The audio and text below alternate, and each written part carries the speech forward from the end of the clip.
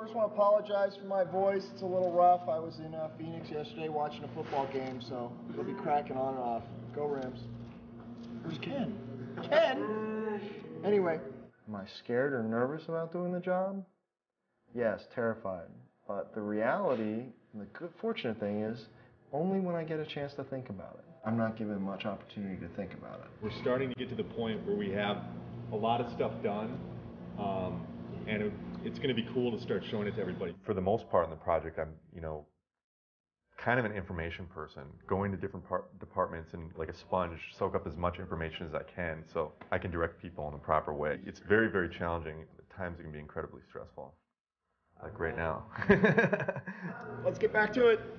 It's Rita calling from Sony. In terms of our new leads in the departments, and they're rising from a senior level environment artist to an art director, from an art director to a producer, from a lead animator to a game director. It's really a testament to the level of skill that each individual brings, that they have that multifaceted background, or at least the drive to pursue something and pursue it at 110%.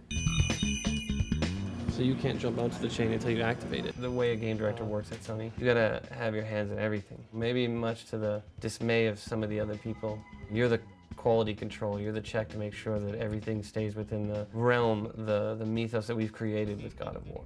I'm in meetings right from when I get in, probably till about 7 or 8, sometimes later than that at night, and then I actually have other work that I have to get done, instead of just sitting around talking like a gas bag. So it sounds like I'm bitching about it, but you know what? It's not, I'm totally into it. I love it, but it's definitely bigger than I had ever imagined.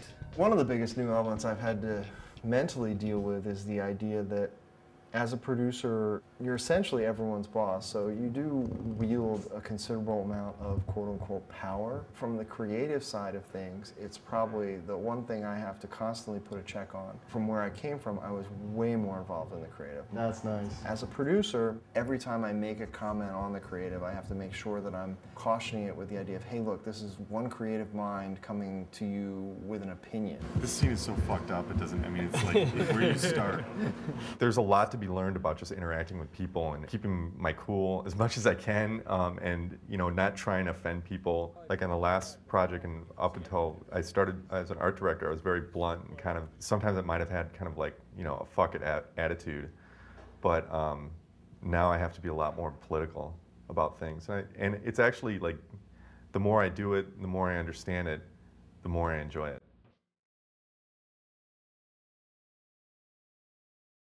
Something that we decided when we originally started the Santa Monica studio was to go for a very open plan office, so that everyone sits in an enormous room. There are very low dividers between different people's desks.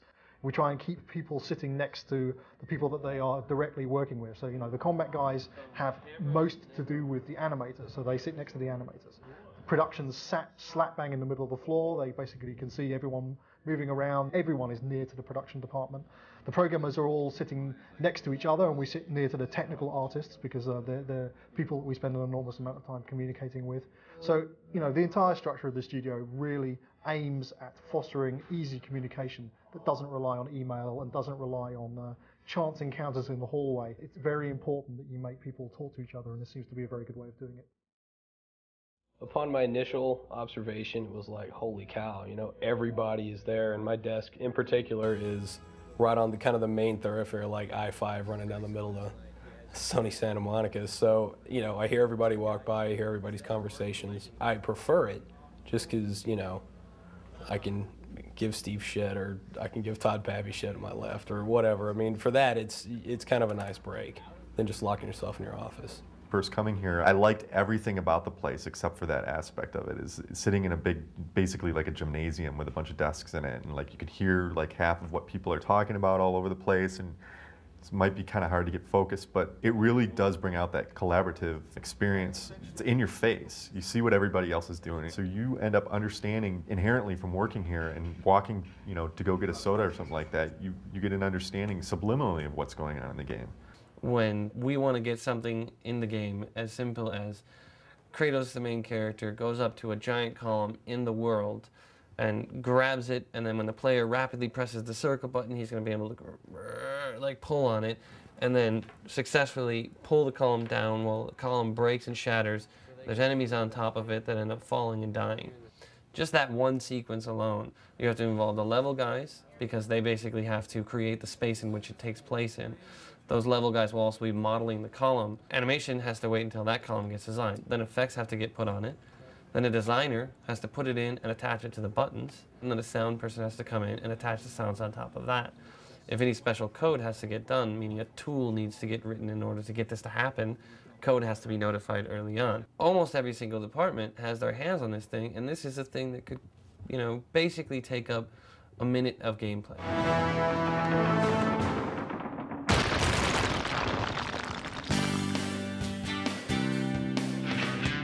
God of War 2 has about 70 people on it. We got a pretty big team. Each department within the game development process has their own lead, and each week we have leads meetings kind of discussing specifics of what's going on. I will jump right in with Charlie's updates. Great, okay. This title, Visual Development Director, is really kind of something that we wanted to test out, because we really didn't have anything like this in our production pipeline. I really wanted to get all the visual development guys together, because before there wasn't a lot of collaboration. We represent the whole minority group here. Yeah. Anyway, this is actually what it's like. I want to get an update on what you guys have been working on this week. Okay. If you guys have been working this week, why don't we start on this side? Eric, you want to just kind of run through some of the stuff that you've been working on? All right.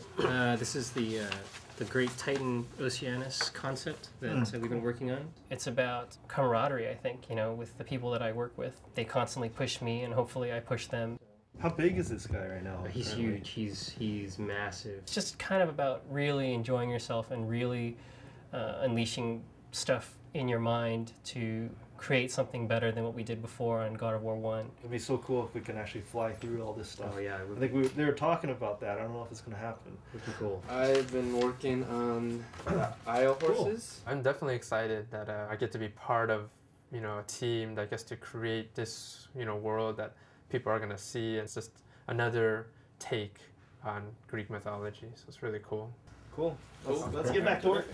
To be able to form a team that we can really feel comfortable to, to say anything, whether it's, critiquing each other's work or just wanting to hang around with each other, that part of it I'm probably most proud of on this time around. We switched gears and we started doing something completely different at the drop of a hat.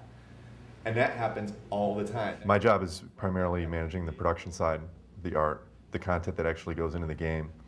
And Charlie works to develop the content that we end up creating on paper first. The art group is comprised a number of different teams. There's the animators, there's cinematic animators, tech artists who basically do everything from create rigs for characters to create scripts to help environment artists model faster. Then we have environment artists, and we have character artists, and we have effects artists. It's going to be tweakable, that's what I understand. Programmers are implementing features and making tools for the artists and the designers, for that matter, to use.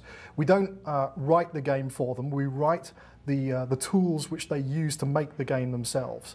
And we've had enormously good results from doing this. We find that the artists are much better positioned to use all this cool stuff than programmers are. That's great, that's by design, but... My job here entails managing the level design team, making sure they're on task and on track.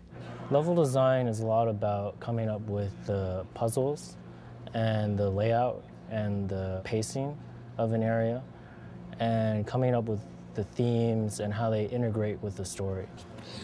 A really good puzzle is you come in, you know your objective, but you're not really quite sure how to reach that goal or objective. And it's kind of the process of going through and figuring out and having that aha moment, like, oh, I get it. And then you're able to go ahead and solve it. And as long as it's not too hard, not too easy, it's finding that sweet spot. Okay. You can trigger a camera from the lever that would transition, and then when you've successfully completed the lever, it'll be already transitioned, so it won't be like a big cut. All right. The challenge for the designers is we really have to focus on making it fun. I mean, a lot of ideas are good in theory and they sound like they can be really cool, but taking it from a concept and a thought and an idea to actually making it work and playing it are such different things. Our job is to really nail, hey, is this fun? Is it challenging for the player? Everything. I think you're only focusing on animation. No. Well, Whole yes. whole experience. I'd say that the sound needs a total rework because the sounds of it crashing through, none of it sounds impressive. I want BTS 6.1. The best laid plans, you know, it is exactly the best phrase for it, because it doesn't matter how well we plan something out, doesn't matter how solid we think something is. When you get in there and you see it in 3 dimensions and you play it, you're like, wow. In my head and on paper, it felt different. We have to fix this, you know, we have to change this. We'll magnify that by 1,000 because it's every single aspect has the exact same result. Each department, you know, art, animation, characters, visual development, programming, and design, that was pretty sweet. Only the best here at Sony Computer Entertainment America. We hold things together with really important tape.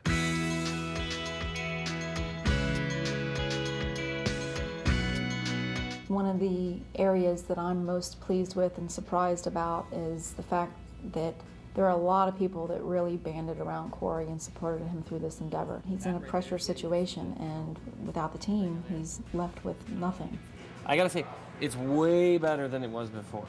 But what I would like to think my reputation is, hey, this guy is very passionate and is constantly all about the game. Like, works tirelessly to find solutions in every possible aspect, and whatever is needed, I do to get the job done. What really most likely goes on is, meh, he's okay. He's a little bit easier to work with than Dave, but you know, he still changes his mind all the time, and can't make up his mind about what he wants. If only he could choose what he wanted. But overall, he's pretty cool. You know, that's probably what it is. Mixed in with, I think he's a dick. I let them win this time to give them a full sense of security. Corey's generally a pretty good guy to work with. There's been a few times, particularly towards the end of this project, where you could swear he's channeling Dave Jaffe sometimes. You know, he can be a very stubborn individual, but generally he's a pretty nice chap. You know, we'll be sitting in a meeting and Corey will say something like, you know, whatever happened to the Golden Fleece or something like that. It's like, what? You know, everybody's like wondering what's going on with the Golden Fleece, and that becomes the new priority, and the priority isn't the Colossus anymore, it's the Golden Fleece. Well, the Colossus is a lot more important. The priorities change just like that on a dime, so it kind of changes the dimension of the team a little bit very quickly. Corey's a handful, and yes, Corey can be flippant, but it's all well-meaning. I mean, Corey has a great vision, is making a great game. We're all here to support that vision. And you're gonna have to change your mind a lot. You're gonna have to keep pushing the edge. If something doesn't work that sounded great originally, you're gonna have to change it. You might have to change that thing 15 times. I think that's why people can get frustrated with anybody in a creative position, especially one that is in a director position. I mean, everybody bitches about Stanley Kubrick, but he went out and made the finest films ever. When is that on? It's on PBS. It's like on PBS. PBS? Yeah. Who watches fucking PBS? I thought people just pretended to watch PBS. Like, I watch the Discovery Channel, the History Channel, and PBS. That's really what I watch. But that's totally not true. You know that they watch like USA and every Lorenzo Lamas movie. We are experiencing some technical difficulties, so we're doing a redo and starting over. Nice.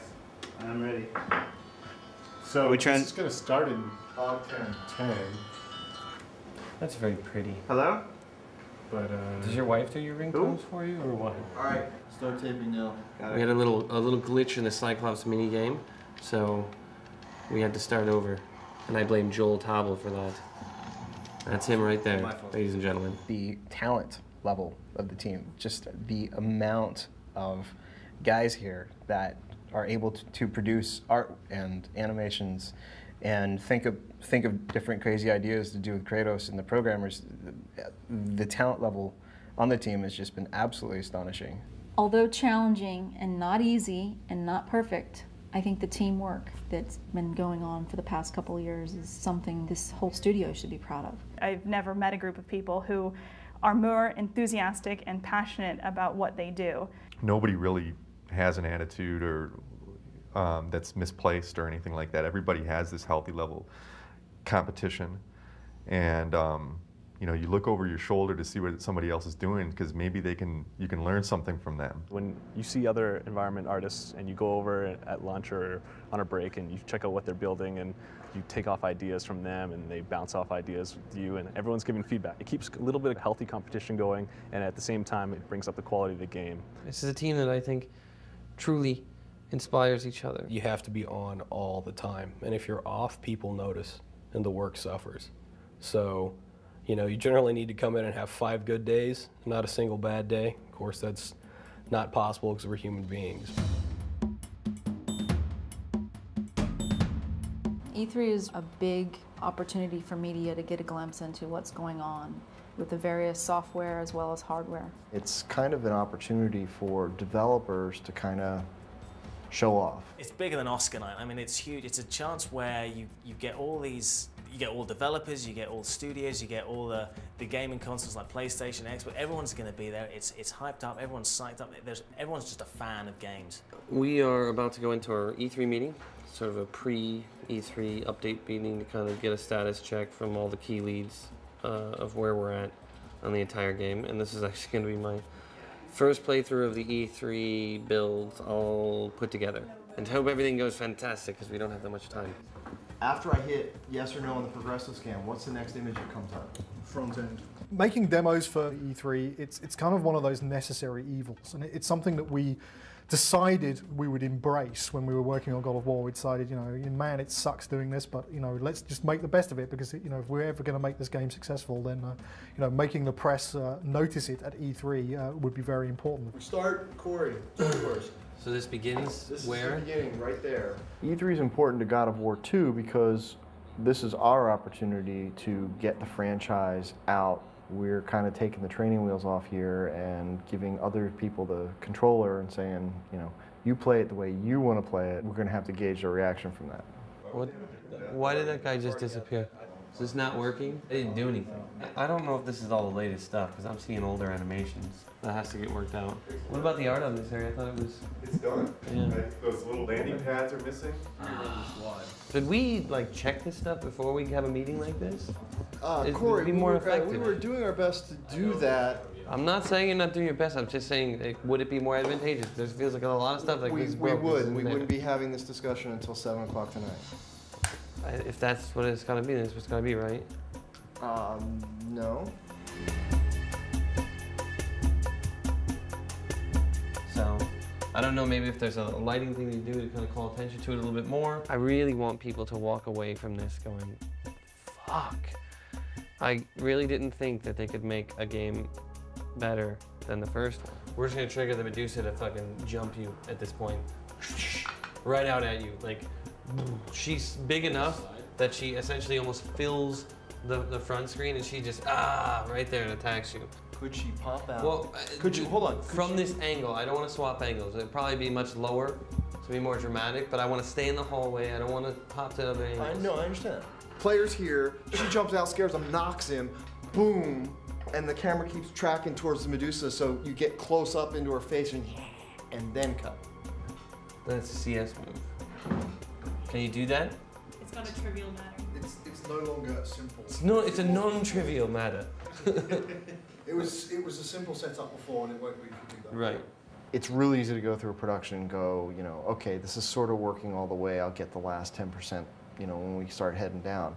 Problem with that kind of mentality is always that 10% turns into 50, 60, 70%, because it's like, oh, well, what I thought was going to work didn't. Now I'm back to the drawing board.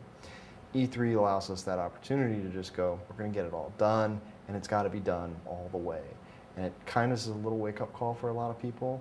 I think that's great. Well, Pegasus animations, just so the Pegasus himself feel like we're still in first pass with not a lot of stuff in there, and I thought we were going to be much further along. This is the new God of War 2. This is going to be our signature piece. Steve is the guy that has to basically jump in the middle of the firefight, and calmly figure out how it's all going to get figured out. Bullets whizzing by all over the place, and he's got to figure out what's going to go on here. And, you know, I'm over there with like a Gatling gun just firing bullets all over the place, throwing grenades at him. You know, hey, we should change this. Let's put this over here. What if we had rain in this scene? This would be awesome. Budget's going up in his head, schedule's ballooning out of control, and I'm just, you know, like a kid who's found his dad's gun, firing it all over the place. He's not sitting around waiting for this problem to get solved on his own. There's a lot of animation work to be done. For whatever it's worth, it seemed like we've been talking a lot about like art and some animation stuff, but it seems like when we go through the level, there's no enemies in there. There's no a lot chests. of design work that has to go through. Pegasus is like almost like completely undesigned at this point. I totally disagree with that statement. You guys need to sit down and play Pegasus. I play it every day over his desk. I mean, it's not. Right. It doesn't feel like. I'm not trying to start shit or anything. I'm just saying like we've been talking a lot about the art. I just felt like the artists are here, and from a Pegasus standpoint, I had said I need to sit down with Chip and Aaron. The purpose of this meeting is just to talk about the things that we can do, and then I basically have no place in saying that, I guess. Stig's coming from a really good place, man. He's a guy that I feel truly leads by example. You know, this guy shows you that it can be done by doing it himself, by really instilling that sense of pride within your own work, by showing that he has that sense of pride in the work. I'm not trying to start shit like it's not just observation. Yes, you are, but it's a good shit that you're starting. This isn't a dig on you, so don't think I'm attacking you. I'm just But you fucking suck. I don't want to lose. No, but seriously, we gotta fucking step it up. That's it. Excellent. There are numerous red flags. There's a ton of stuff that really needs a lot of work. Stitching the level together still really isn't there. It's kind of duct taped together. Not even it's scotch tape. It's scotch taped together right now. It's not even that much. We've got a lot of art issues. A ton of animations that have to get done. So we're gonna have a lot of fun trying to figure that one out. It was a good thing to kind of get a status check from everybody, but we have a shitload of work to do. It was also mentioned that the projectiles that fire from Pegasus seem to be coming from the Pegasus's ass. Pegasus is kind of an interesting situation that we got into because it's kind of like developing a new game. Every step of the way, you know, you get one thing fixed and then you find something else that you didn't know about. So it's not like you can say it was broken, but it's a new feature that you need, and it's still happening right now. Pegasus is a different game. Might as well be called Pegasus. It doesn't look like this year we are making it with Pegasus, and it sucks for all of us, but we all kind of feel the exact same way, which is we don't want anybody to see it until we all feel 100% about it. So that's the sort of the double-edged sword of E3 is, you know, you can chase the demo, trying to get it out there, trying to show people what you got, but if it's crap, you're gonna pay the price. I was running the Pegasus push to E3, and to see that not make it was like getting kicked in the balls by a donkey. Very hard. I think in the end we'll be all right, but I think right now there's still a lot to figure out with Pegasus. Let's fix those weapons. Right now you can tell everybody's stressed out, so you don't want to talk to anybody. You just kind of, if you stick around our little biz dev area, you'll be safe. So we're pretty relaxed. Hopefully this will only be seen after the game comes out. So we have to kind of get everything out before everybody builds it. So we've had our share. So now it's their turn.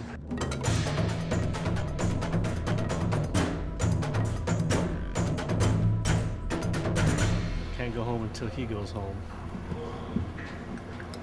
I'm sleeping here tonight, man. There's no hope for you. It's all over. There you have it. I'm sleeping here tonight. That hole that is created, it feels like if we made it more extreme, like actual cracks that appear on one frame. We got so much done in this last month. We lost a few years off of our life due to sleep deprivation, but you know, we got a lot done.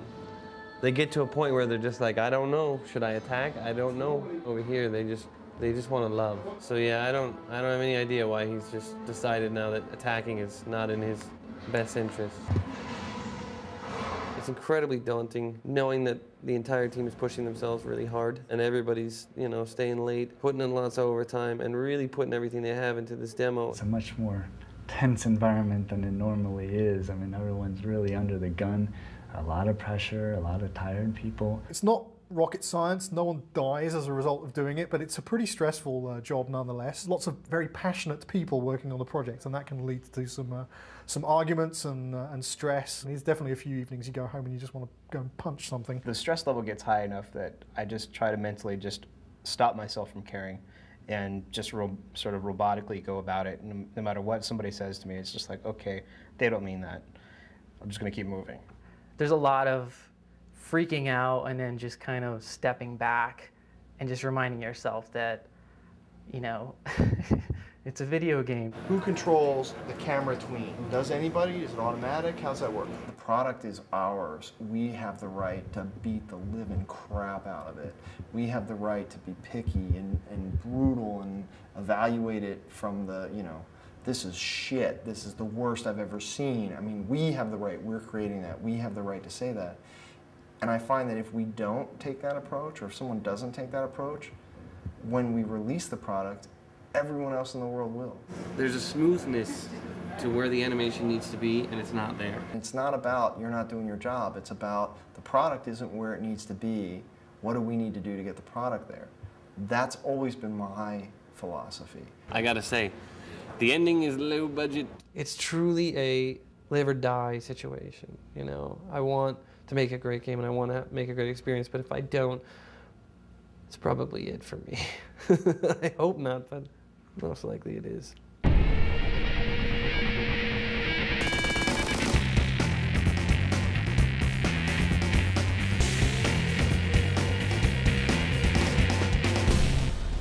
I drove around for an hour looking for a parking space. I had forgotten how fantastic E3 is. Fuck that. It's been a long road and we only have a small amount of the game finished. But it's showing very well. Right now the booth is pretty packed. We've only got 8 stations, so a lot of people are at the booth. It's very exciting, very good for us. I'm looking forward to seeing people's responses back to this thing. Right now I haven't heard anything, but seeing the crowds is definitely an inspiring thing. But it's cool. It's so surreal, like seeing the game you work on, like on the floor. It's awesome. Fantastic. I like the same gameplay with more intense moves. I like that you can do multiple grabs and that even though the guy is technically dead, you can still beat the crap out of him. As a consumer, I say, why am I going to go drop cash on a 360 or a PS3 when I can get that kind of performance out of my PS2 and a game that looks that great?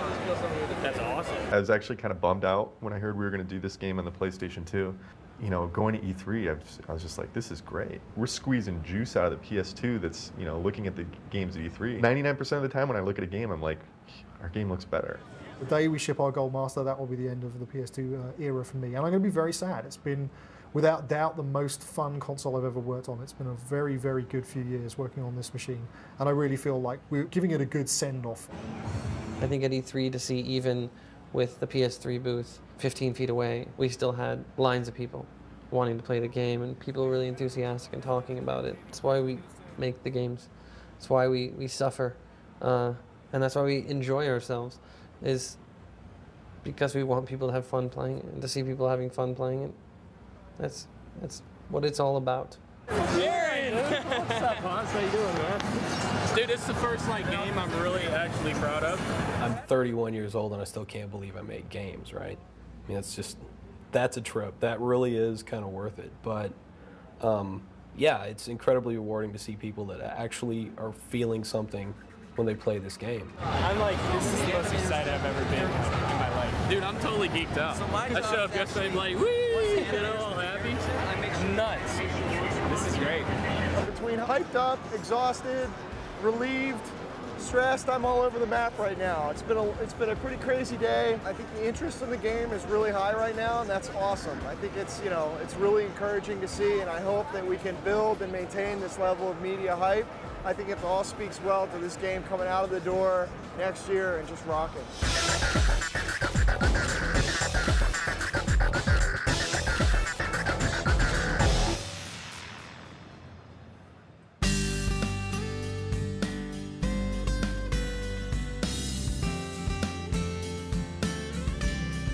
Alpha is all of the content that's taking up the proper amount of memory space on the disk, implemented in the way that it's supposed to be implemented. Though it may not be fun, though it may not be perfectly, the emphasis on the syllable was wrong, perfectly implemented, and it may not be, you know, have the final look of the entire thing, but the elements have to be there. Okay. Good to go. Sweet. Thank you. Solid. 15 days until alpha. Yay! Basically, this is the big push. This is it. Basically, we're in the mode right now where there's the final things that we're putting together to put together the game.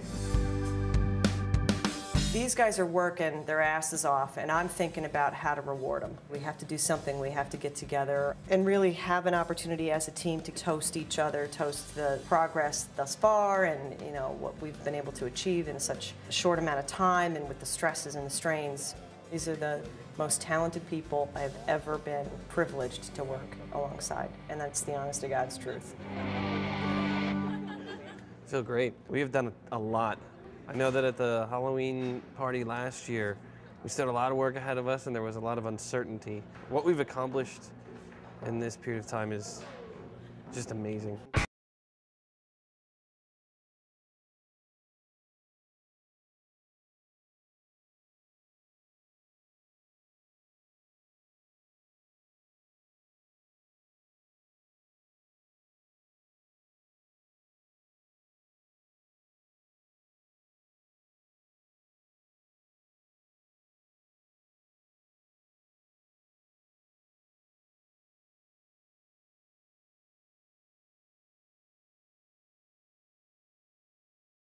There's definitely a few things in this game. There's been a couple of things I've seen in the last few weeks. It's like, God damn, that's pretty fucking cool. It's going to be pretty good. This is a very important time for our studio. If we can come out and make God of War 2 better than the first one, we'll be recognized the industry over as a powerhouse.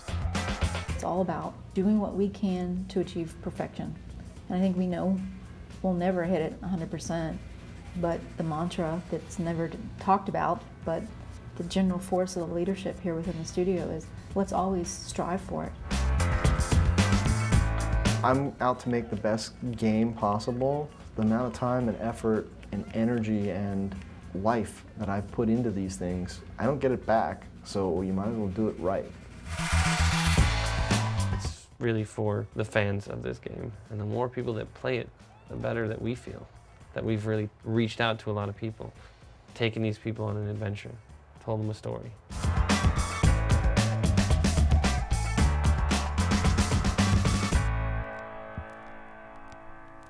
So is that good? That's good. Have we got it all? We got it all. Fan-fucking-tastic.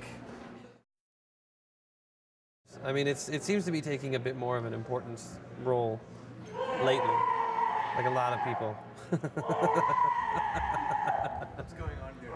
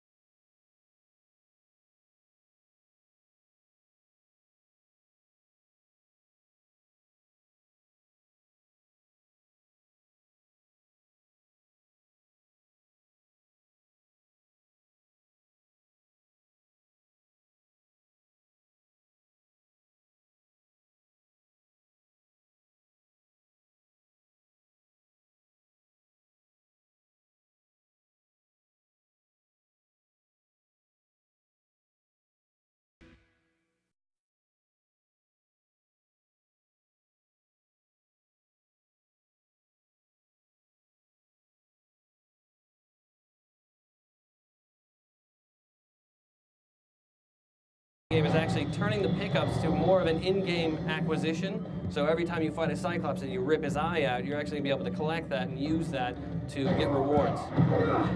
Help me with these beasts!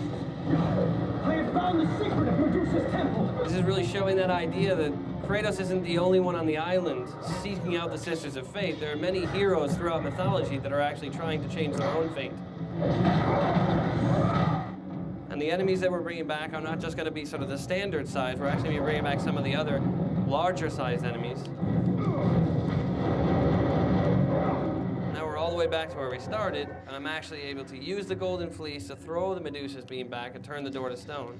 And that is our little sneak peek into the E3 demo. I want to thank you guys for checking it out. To me, it's from the gut, you know, from the heart, that, yeah, it's going to measure up. I worked on the first game. Half these people worked on the first game, you know? What the first game was a culmination of all these people's work. And this is our blood, sweat, and tears, man. We would never, ever let it fall below what we strove for. We are absolutely not resting until we eclipse the quality of the first games. The response we wanted was what we got out of that press event. Because going into it, I kind of was like, what is the point of this, you know? E3's in 2.5, 3 weeks. Let's just show it E3, you know? But it was good. I see the purpose of it. That's really what game development is. They just keep moving the goal line, you know? Taking the ball away when you're trying to kick it. It's generally the status quo for this job.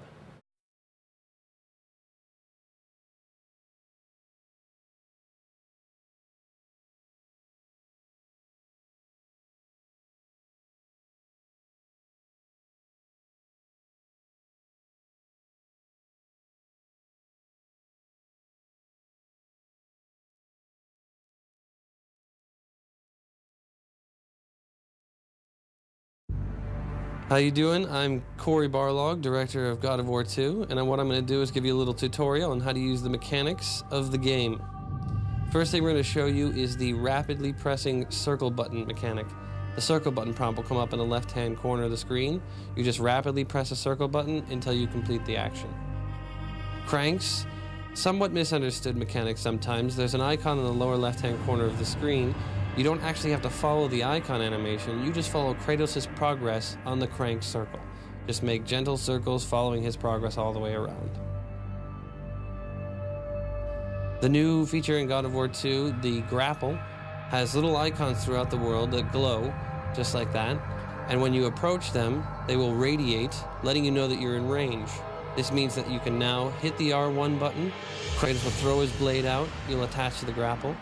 If you press the button down and hold it, you'll actually continue your swing.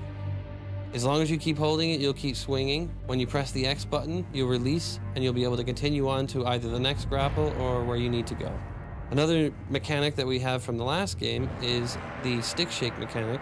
So when you get frozen by a Medusa or get hit by one of the Griffins, the stick shake icon will appear in the left-hand corner of the screen. And essentially you take the left analog stick and shake it back and forth rapidly until you either shake out or die. The circle button appearing above the creatures basically indicates that you can go and grab the character and enter a CS minigame.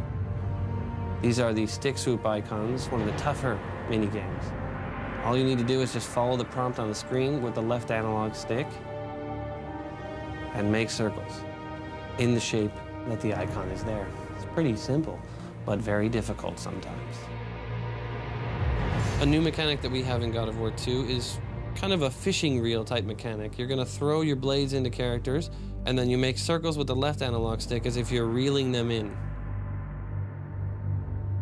These are the multi-button CS minigames. So you initiate the minigame, and then follow the button prompts that come on the screen.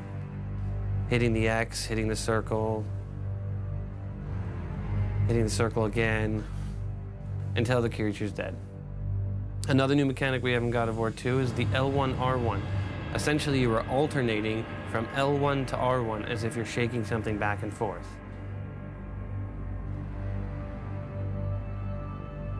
These are the Amulet of the Fate statues. When you are not in range, you can't activate the Amulet of the Fates, hitting L1 and pressing R1. But when you go into range, they'll radiate with a circle. And then if you press L1 and then R1, you'll activate the Amulet of the Fates, which slows down the world time. Rage of the Titans, activated just like Rage of the Gods in God of War 1. You press the L3 and R3 command, the 2 analog sticks, press them in.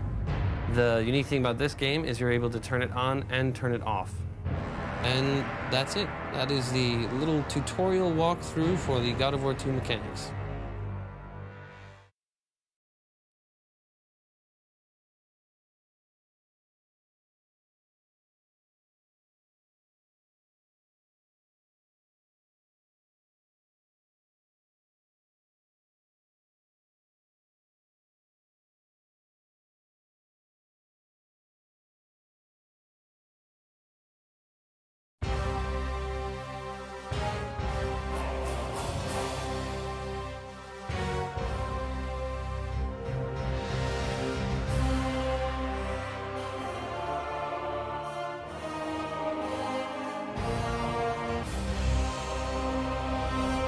The description for Kratos was just, we want him to be badass. And that was the direct quote from Dave, you know, that he used the word that a lot, all over. So I knew okay, that's a definite, we need to get that. But at the beginning, we didn't even know if it was gonna be male, female. Some of the sketches were actually a female Kratos, possibly. We're looking for anything that might work. This was just, it doesn't really look like much. It's some kind of alien creature. Or a little bit more comical. Big hands, big feet, a flame for his hair. It's almost like holding the weapon like a pool cue. Originally, I was feeling like maybe we need to kind of give him a little soft spot, you know, something that humanizes him. And so that was, we tried the whole baby idea, kind of like the lone wolf and cub, and figured, okay, we can't do a baby because we can't have a baby getting injured or anything like that. So I was, okay, how about I put a puppy back there, and Dave actually liked that idea at first, but just in terms of implementing it, it would cause a lot more gameplay issues. Eventually, Dave kind of went a different direction with it, and it's like, hey, how about you have to kill the puppy before it turns into Cerebus? I was like, oh, okay. The second stage is we went through a lot of different types of characters. Dave saw this one, he's like, oh yeah, it's capturing the feeling of what he wanted. The next big challenge was, what is he going to be using? You know, because I mean, this is a game, and one of the big things that we need to really push is, how does he fight? At some point, Dave responded to some chains that I'd put on him, and then at some point, I gave him 2 blades. But those 2 elements were never really put together. They're like, okay, we need to hurry up and come up with something. And I think one day I was like, okay, I'll just go off to lunch by myself. I need to think about this. And went to Carl's Jr. I think I still have that sketch somewhere, and it's like a little napkin sketch. That was the first sketch that we started to go towards. Kratos with the double blades, big thick blades, swinging him around with his chains. As an artist, I would like to push him more. As a game artist, where we ended up, I think it works well. When I first started here, Kratos had the chain blades. The main thing, like the theory behind all of it, was to maintain the fluidity of the change and the fact that there was weight at the end of them, but not cripple the player because of it. Not like you'd have to sit there and wind up and go all over the place. It was actually just like a performance or something, which sounds, you know, but it's not. The biggest challenge, I guess, would be animating his blades. In the beginning, the rig didn't really support that kind of weapon, so there was an evolution in the way we handle all that. Now the animators are a lot happier. Actually, everything with the rig right now is pretty good. It's pretty easy to animate Kratos compared to the first game. Kratos was that sort of brutal, no-holds-barred, just vicious guy. What I was trying to put into it as well was it was sort of the violence, but it also had a bit of the style to it, so that you felt cool playing this guy. We wanted to keep the player interested, so we can't just do a rehash or recolor of something else. And so we struggled a lot with the powers and also the weapons. And in the first game, we had 1 sub-weapon, the chains and the sword. And so we knew that we needed to expand upon that. I really wanted to experience that being cut down to size, that fall from grace, and have the player experience that during play, like actually have to deal with all that, and then take a little bit of their own emotions of losing their powers, their frustration, and then it kind of focuses towards the antagonist of like, fuck that guy, he took my stuff. He looks more smoothly than the first game. Now, texture, is more detailed than the first game. But actually, on technical side, it's cheaper than the first game character. This is a model with texture, and we use the green color to do all the transparency. Initially, it was very hard because design always asks for a lot of things, and my initial reaction is, no, we can't do that, or you're crazy.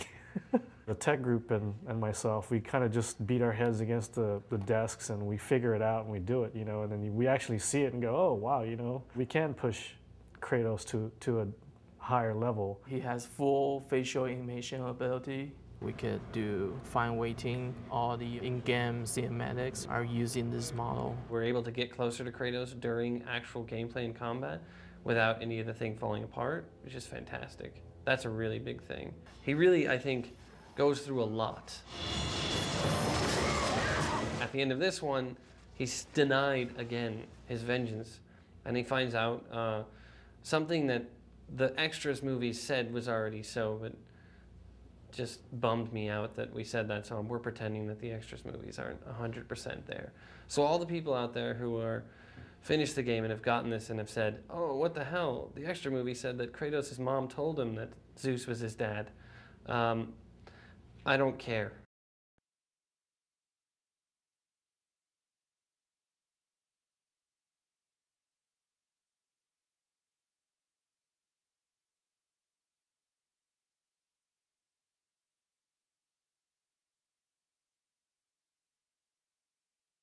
A concept artist takes the descriptions from the director and just the story, and we design all the assets, whether it's a character, environment, a prop, whatever, anything visual in the game.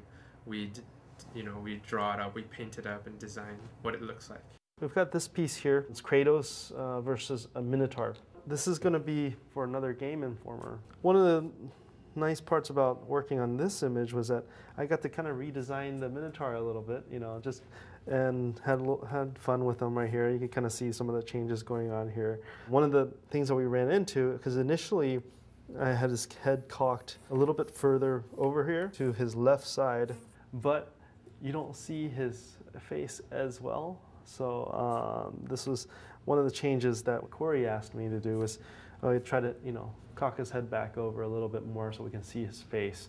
The palace is one of the big locations. It has sort of rounder setting, and as you progress to get to the center, you get sent to the bottom, and then there's dramatic magic release, and then you get to send to the top. I was really excited about the whole concept behind it. One thing that I was able to sell to Corey was having this two monumental statue in the front, so kind of accentuate, actually step into this place, worshiping temple. The write-up they gave me was that he would create a void, and he's supposed to take his weapon, which in this case was a boomerang, and throw it into the void, and the void would appear near Kratos and strike him. His left arm was supposed to create the void, so I started to take half his body, or one arm would be kind of black, or half his body would be draped in cloth. As I went along, I started thinking about, how about if he threw up this void? So he would just kind of come at you and puke on the floor and create this void. Corey, he wanted it to become more like black smoke. So I started playing around with those themes. This was kind of what he bought off on. I was getting really close. I just had to make some minor changes on it. I really like him the way it's looking, and just at this point, they killed it. Yeah, it's still one of my favorite pieces. It was a nice, for me, a nice exercise in development. What I was told was that this is where the boss fight is going to happen between the Sister 1 and Sister 2 and yourself.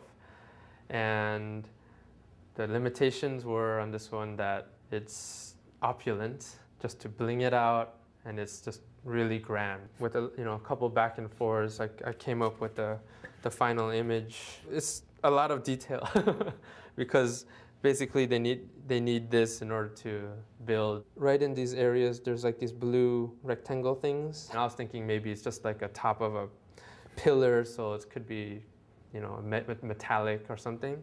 But Ken Feldman, he interpreted it as blue velvet pillows.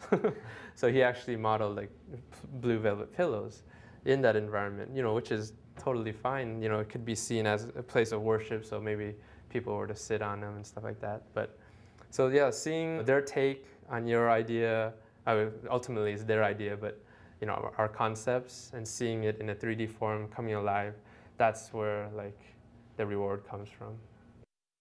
All I was really given about the character Oceanus was that he resides in a lake and then comes up out of the lake and starts to wreak havoc on the gods around him. This is what I came up with. Just a lot of variations of the Titan body.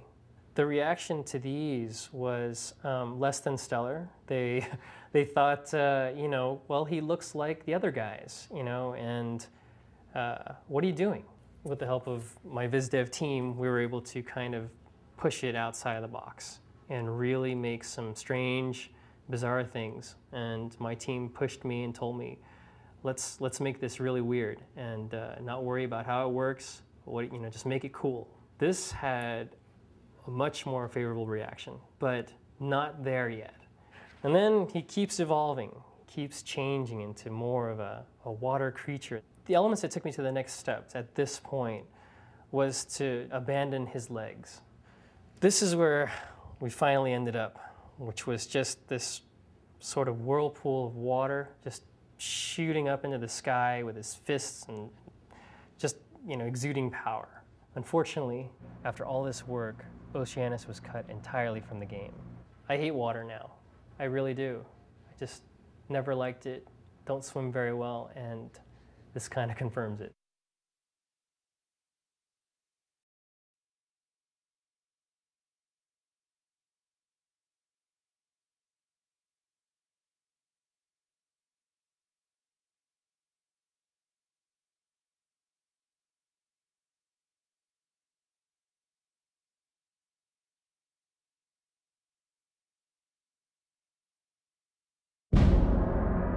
So I'm Stig, art director on God of War 2, and we're going to take a look at some of the lost levels of the game.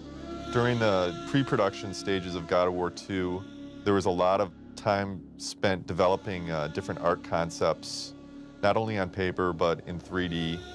We had a lot of new environment artists start on this project. Almost more than half of the environment team was fresh from other companies, and one of the things that we like to start them with is kind of building these test levels that gave them a chance to learn all the different techniques that we had created on God of War 1. But at the same time, it was good for the whole team because these guys came, you know, they were kind of the rock stars of the companies that they worked at before, and they came here with all sorts of different techniques and methods, which they shared with the rest of the team. That's a big reason why you've seen such a big jump in the graphics between God of War and God of War 2 is because we got all these fresh ideas. The lost levels, they're not only a good proving ground for the artist to prove himself that he understands the tool and the technology, but it's also a good proving ground for the technology in general. Designing something like a Pegasus level is something that's very challenging for an artist. Because we've never done anything like it before. Everything from just the way that we build the geometry at a different level of detail because it's farther away from the camera to little things like the effects. This is kind of the canyon run stuff that we didn't get as much of it or any of it as we wanted to get. Atlantis was going to be an entire world in the game, and we lost that one too. Unfortunately. Maybe it'll come back some other day.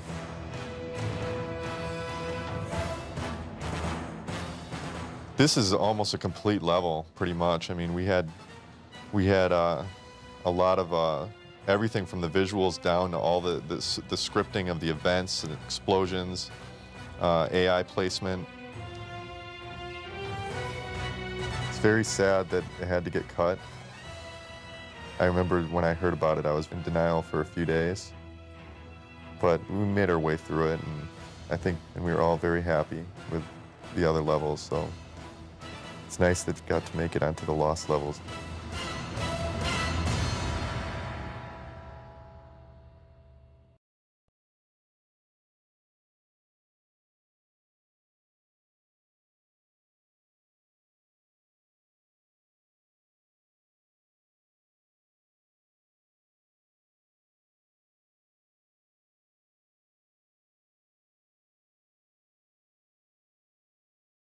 Level design is a lot about coming up with the puzzles and the layout and the pacing of an area and coming up with the themes and how they integrate with the story. I worked with Corey to kind of pace it out on paper in a very, very rough form. Corey figured out what he wanted in the script, and then we agreed upon different worlds and kind of the scale of the worlds, what mechanics we wanted to introduce in those worlds, and then set up the layout to facilitate that. On a day-to-day basis, working with all the different level designers to make sure that everything kind of had a consistent feel to it. And then when you jump on it, it's just like a straight elevator ride down. Level design is about planning and like figuring out like, okay, if we want this, then like how are we going to stage this, and kind of sticking to your guns, but at the same time having the fluidity to kind of like change gears when you need to, just be like, oh, well, that totally doesn't work, throw it away, you know, and like, you know, start all over again.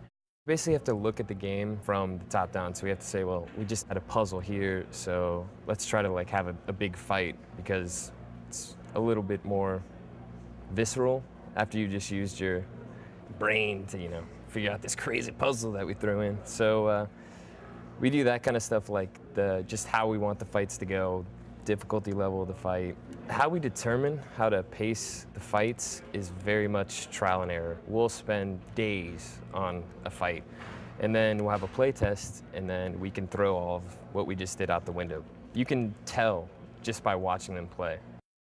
Camera design is basically taking the player and guiding them through the interactive experience. So the camera designer's job is to help the player understand a puzzle, where to go, what he needs to see in order to achieve success in a video game. The camera in a game like God of War 2 is incredibly important because it basically shows the player everything that he needs to know in order to become a master at the game. When we're doing like play tests and stuff like that, we're trying to figure out what are these players trying to see. We try to make sure that we're thinking about, well, what is the player's experience at any point, and what is the player thinking about? And so we show that. The basic viewpoint is that we're trying to stay behind Kratos, and we're trying to lead the player in the proper direction. We change it up when you get into an arena and you do some combat and stuff like that. Generally, you don't necessarily need to be behind Kratos at that point of view. You want to see all the enemies and stuff around you. So we might go to a side view, we might go to a 3/4 top-down view. We go to different views in order to provide perspective for the player so that he can see the enemies around him a little bit better. He can have combat a little bit better. His controls feel right for the combat. But that wouldn't necessarily be the same view that we have for when we're following them, when we're trying to just lead them from one point to another point. We take control away from the player on the camera, and we give them the shots they want and let them focus on just the gameplay itself. A limitation of our fixed camera system is that we have to show certain things at different points. So a lot of times we set up what's called a cut camera, and you walk into a room, there's a lever on the other side, and we need to let you know that that's where you need to be. So we'll zoom in on the lever, show that, and then back out and say, okay, now do what you want, but we pretty much just told you where to go. You only notice the cameras when they're bad.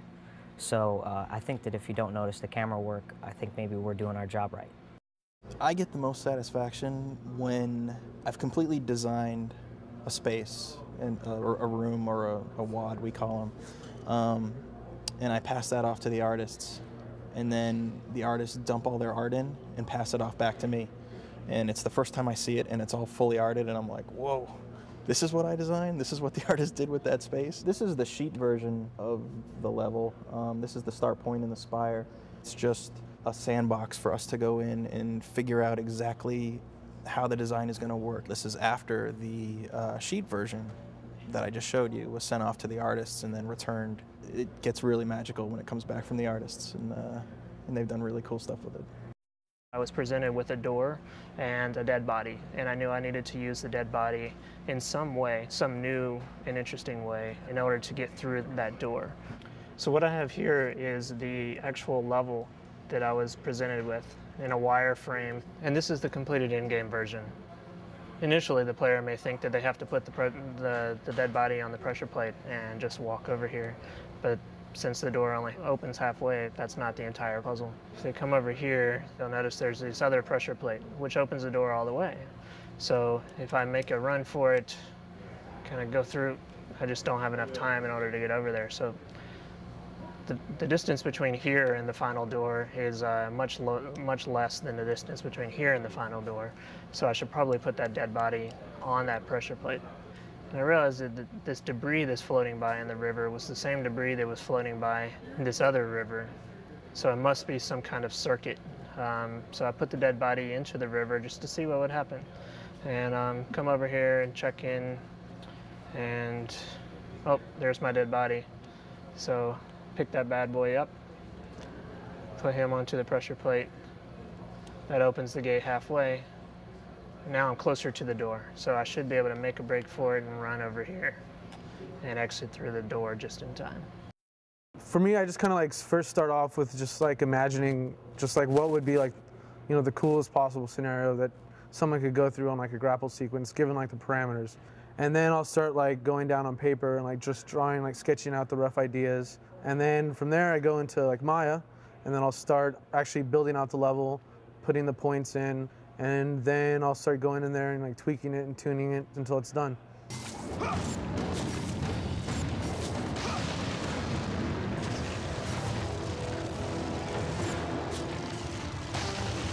I was thinking like, wouldn't it be cool if something else is kind of going on in the background, something else to kind of like, as you're going through this, you're like racing against this other, basically like a fuse on a bomb or something. That's kind of like the idea I was trying to go with.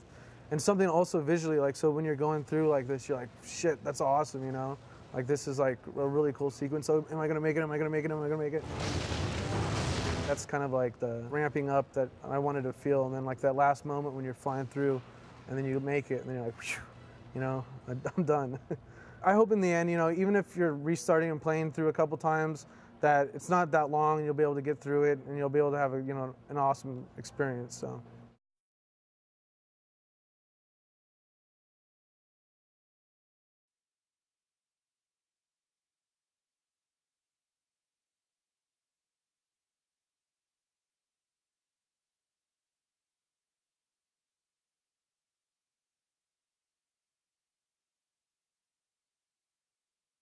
Usually in the very beginning of how we go about building the game and the creatures, me and Corey and Eric and the rest of us on the combat team will sit down and we'll say, oh, you know, we need these kind of creatures, or, you know, in mythology there was this, what if we took that but kind of put a spin on it so that it behaved this way?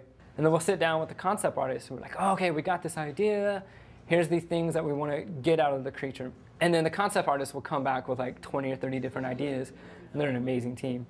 And they'll be like, okay, here's a whole bunch of ideas. What sticks? Kind of like the shotgun approach. And we'll go through. We're like, oh, I wasn't thinking that, but I wasn't thinking this either, and that will really work. The simplicity of this one, but the sort of the personality in the face of this one, getting across that. But I mean, I love the skinniness of this guy. And then from there, we'll sit down with kind of the animators and the character modelers. And we'll go, okay, here's the personality, here's what we kind of want to get from it. And then we usually try to keep everyone in the loop so that when everyone else is working on their sort of set of creatures, they know what we're doing over here. So that way we don't have too much overlap. Most of the combat design that myself and the other combat designers do is on the enemy side or the boss's sides. So we come up how the enemy's going to fight Kratos and his unique attributes and his style and what he's going to do. We also come up with like the little tricks or the strategy that you're going to use against this enemy. And then from there, we come up with the animation lists, and we work with the animator, and we go back and forth deciding like how's this guy going to attack, how fast he's going to attack, what types of blocks he's going to use, or whatever strategy it might be. From there, then we go into the code and we start building the character out, get him into the level, get him running, and play around with him, have him fight Kratos, trying to come up with the coolest way to kill him off. From there, it's just revisions over and over. The trick with this guy is he's covering up a little pressure plate. And what you'll need to do is just attack one of his tentacles till he gets stunned, and he's going to lift up his tentacle. And now you're going to use that last Spartan, you're going to use his body to hold that pressure plate down. What that does is opens up a vent. This is where the Phoenix came from. Now you can use your Icarus wings to fly up in the air, but you got to be careful the Kraken hitting you down. So you want to use the Icarus wings to fly up, and then you'll get high enough where you can hit the Kraken in the head, and that's where he's actually vulnerable. One of the initial goals that we wanted was to create a puzzle-like boss fight, so it's not just hacking away and beating up somebody and avoiding their attacks. It's not just simple hack and slash. Kratos is interacting with the sisters throughout the whole game. You see them as statues, you see them in little sequences. So we knew that when Kratos actually gets up to them and has to fight them, that we wanted to make it a kind of a big event. So first you'll kind of fight her on the ground. She'll kind of hang out over here and dash around and throw these little fireballs at you. From a combat point of view, this was definitely one of the most challenging parts of the game. Well, eventually she basically flies up in the air like this. So you as a player, you can't really do much from this distance. So hopefully you take note and you see these grapple points hanging around. And you can't stay on one for very long because she'll shoot you down. So what you basically got to do is you got to jump from each one to each and hit her in the middle, just like that. And eventually you'll get her to a little stunned state, whereas you can jump here and take her out. We've been working on this for a couple months now. We're starting to see how it's going to be and how fun it's going to be, and hopefully everybody else will think it's fun too. You do not defy fate, Kratos! This is our wireless technology, the Sony wireless controller. We actually just took a controller and cut off the cord. We use this for when we're planning out the button mapping in order to make the controls feel as efficient and as sort of thoughtless for the player as possible. It's natural in one sense because we're always using the L1 for a shift. So we just explain it in the shift mechanic of L1 plus R1. L1 and R2 is what Amulet of the Fates used to be. And it's a very awkward button combination for people, so now we've moved it to just R2. You turn it on, you turn it off, single button activation. And then we've taken the sub-weapons, which used to be just on R2, and we've turned that into an L1 plus R1 combination. The balance between the L1 and the face buttons being on opposite hands, I think really helps people to be able to use it as kind of a shift functionality.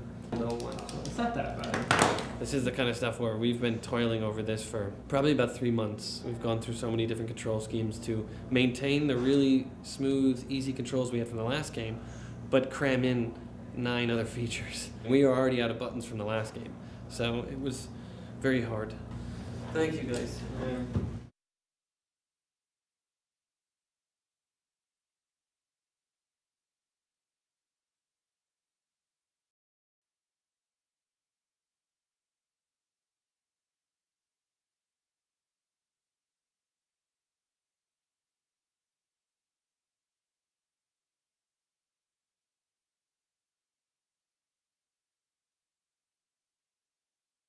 Anytime the player loses control of the game, we cut away to either what we call an in-game cinematic, which is rendered in the game engine, or you cut away to a high-res cinematic. The biggest challenge would be just trying to make it as seamless as possible, like from actual gameplay to cinematics. I provide the connection between all of the different departments that touch cinematics.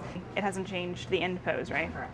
It requires constant emails, phone calls, making sure that everybody's on the same page with the script, any dialogue changes, Corey's new wishes, music, sound effects, the whole 9 yards. We have about 42 cinematics ranging in length between 20 seconds and 3.5 minutes.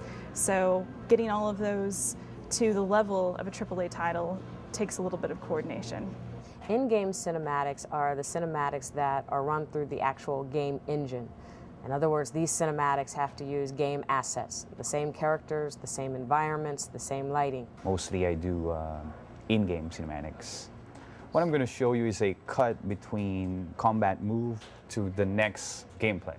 And right now it's a very raw stage wherein there's no special effects, no particles, and no ambient sound. The challenges of this cut scene is just to convey Kratos' anger because he thought he already killed Colossus when actually he hasn't. So he's thrown into this water level. This is one of those cinematics that doesn't involve any dialogue or voiceover. It's pure cutscene.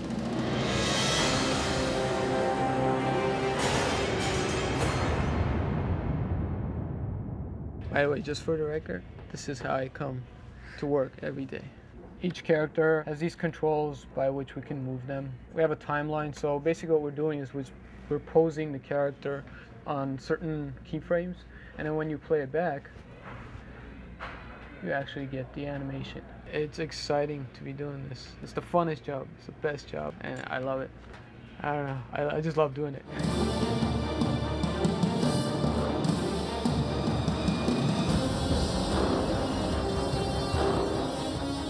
The most satisfying thing is when I really can take all of these pieces that exist already, some of the ones that I've had to make myself, and put them together and everything just clicks. This is a movie called Blade Offer 05. It's when Zeus gives you the Sword of Olympus.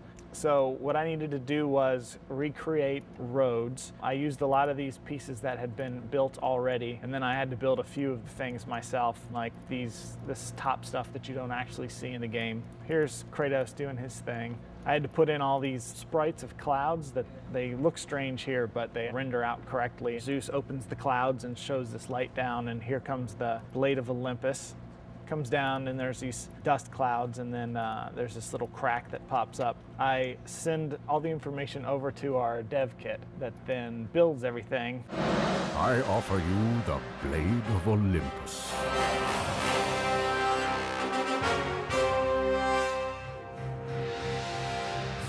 The high-res cinematics are cinematics that are pre-rendered. They don't have to go through the game engine at all. They can use any type of effects, any type of models, any type of lighting, whatever to make it beautiful. So the high-res cinematics may be more similar to an actual film. For the high-res cinematics, we start with a storyboard, and we make sure to test all of our shots, test our ideas here on paper before doing anything in CG land. From the storyboards, we outline our moves, get our actors together, our mocap actors, go down to the facility, do the shoot. This is a photo from one of our shoots. Me and two of the actors. I handled directing the actors. Everyone was suited up. You have to start in a T stance, and the cameras rotate around so that you can calibrate all the different markers that are on the character. Each marker is connected by a line. Think of a dot to dot that we've all done as little kids. It kind of looks like that. After the shoot, this is what we get back, which is actually Rhea that you saw. She's holding a baby that she doesn't want to give away, but her husband Kronos has been eating all of the babies, so the only way for the baby to live is if she gives the baby away, and this is the final goodbye. This is all raw mocap data with no cleanup, no hair, and a temporary model. We send the data to an external studio. External studio starts to build the cameras, put the characters in front of the cameras, building shots and timing. And the external studio places that data into a scene with their high-res set and their cameras. They also put it on a model that they've built high-res that's gone through an approval process here. And then on top of that, they're of course building models and environments and textures and lighting. And this is the exciting part. This is what we're just starting to get back now. But when the time came for the last of her children to be eaten, she was unable to bear another such loss, and devised a trick to save the baby Zeus. There are a lot of mistakes, a lot of clipping issues. It's first pass cloth, it's first pass hair. All of the scenes are not rendered, but this is the first renders that we've seen. Now, over the course of the next few weeks, we will spend our time giving revisions back to the external studio so that everything can be brought to final. It's going to be great once it all comes together. Rhea commanded the eagle to secret her son away. He was taken to an island well beyond the watchful eyes of Kronos.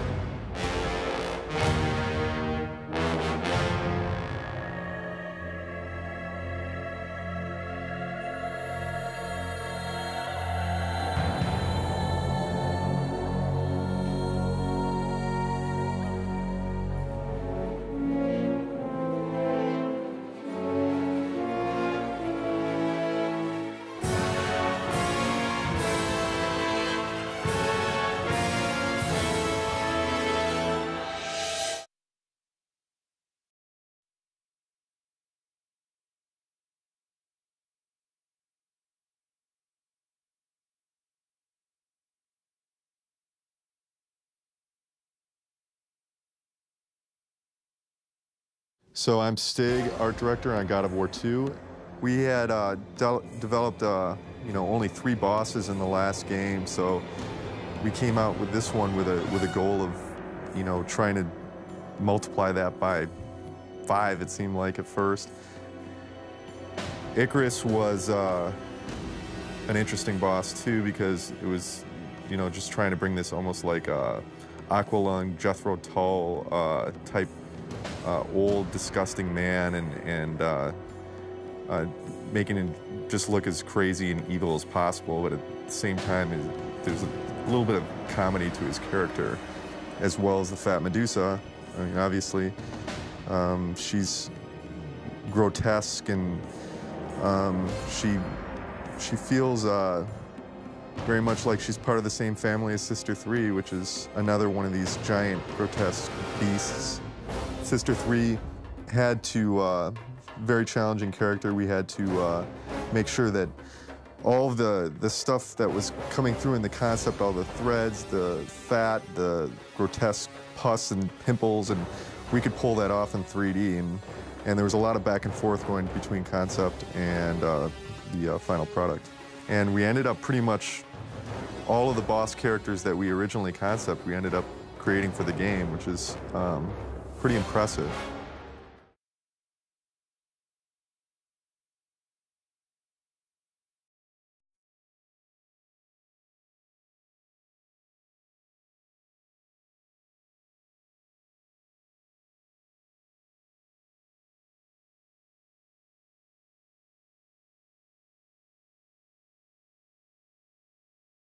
The different thing about Zeus is that he's our final boss.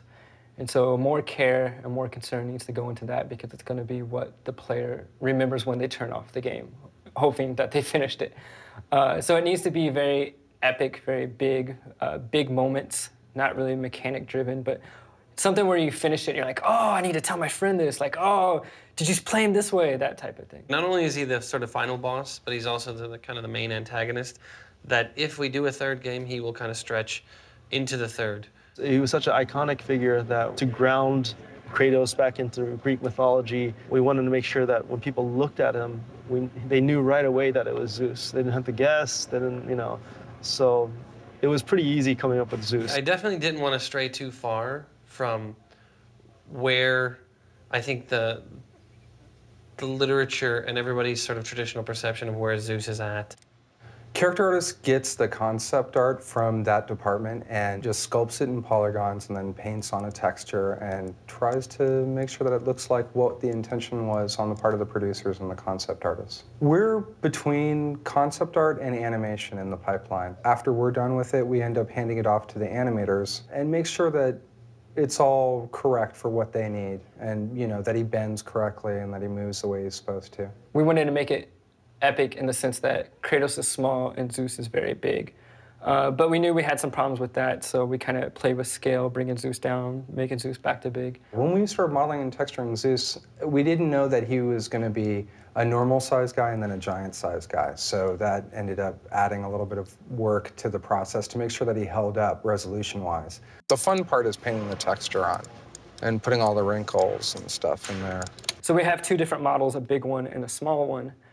And trying to get the big one to end up in the small space where the player doesn't realize that, they've kind of been tricked that now we're loading up the small one or now we're loading up the big one.